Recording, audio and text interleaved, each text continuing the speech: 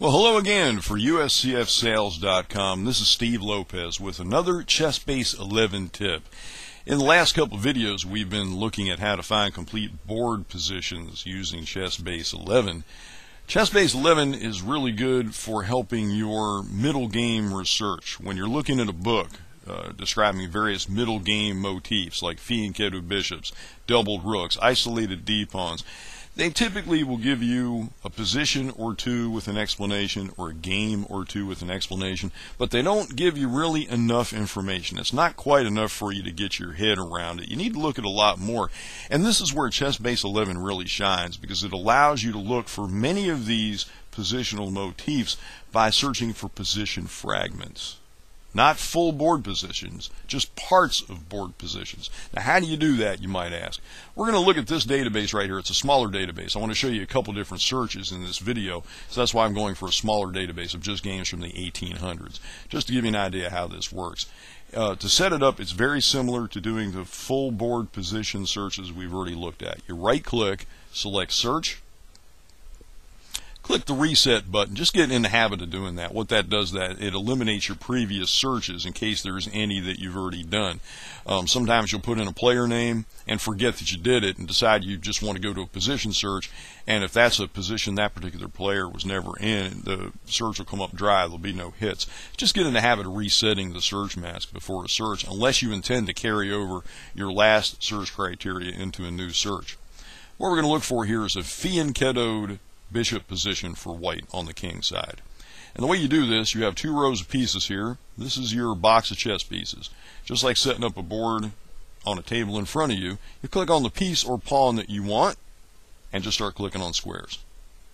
We want a fianchettoed bishop on the king side, and let's do the whole classic fianchettoed bishop position where the knight has come to f3, and let's just say that white is castled.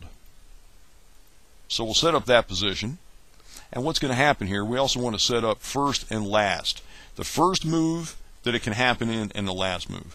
If white does nothing, doesn't move any center pawns or anything else, and just goes to get this position set up, you can do it in 4 moves. 1, 2, 3, and then 4 castling.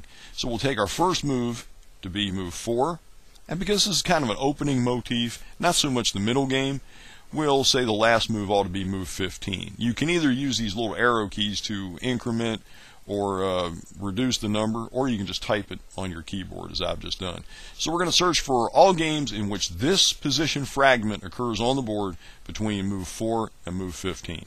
We come down here and click OK, and we immediately start getting games. Notice this is kind of interesting. Cochrane was in Calcutta. John Cochrane was in Calcutta for many years and tended to play the same guy over and over again. So that's why you see a whole ton of games with these two guys playing against each other. Scroll down, you get some other people here. Steinitz playing this position against Chigorin. Paulson, another Chigorin game. Marazzi. But notice, watch the board. Watch the board as I'm clicking on different games. Notice, every single one of these games has that position fragment we were looking for, that classic castled king side with the fianchettoed bishop position that we set up in our search. So it's very simple. It's not hard to do, just to look for a position fragment. We're only looking for games in which this corner of the board looks like this. The rest of the board can have anything on it.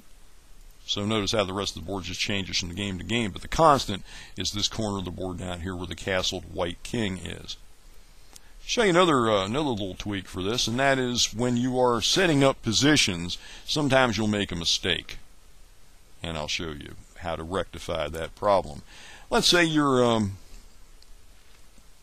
accidentally put a knight here instead of a bishop. How do you get rid of the knight? Well, you can right-click, and that takes the knight away, and then you can go over here and click on the bishop and put a bishop in.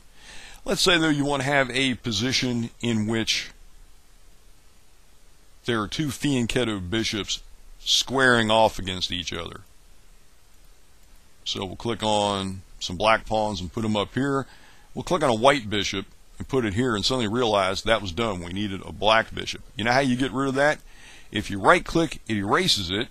If you right click with the mouse again, it reverses the color. Notice that I did not click the black bishop button, only the white bishop button. If I left click, I put in a white bishop. If I want to erase it, I can click with either mouse button to erase it. And if I click with the right mouse button, I get the other color. So now I can do a search where there would be two bishops facing off against each other on the long diagonal. So there's a bunch of different things you can do here with this, and we've barely scratched the surface. I'm going to show you more in future videos. But the big thing to remember is that you can search for position fragments, parts of positions, just by clicking on these pieces. This is like your box of chess pieces next to an actual physical chessboard. Just click on the piece you want, put it on the square you want. If you want to erase it, just click on it again. If you want to reverse the color, right click, and you get the same piece but the opposite color. That's mainly what I want to show you here. However, there are more complicated position searches that we can do in ChessBase 11, and I'll be happy to show you that in our next video. Until then, I'm Steve Lopez for USCFsales.com. Thanks for watching.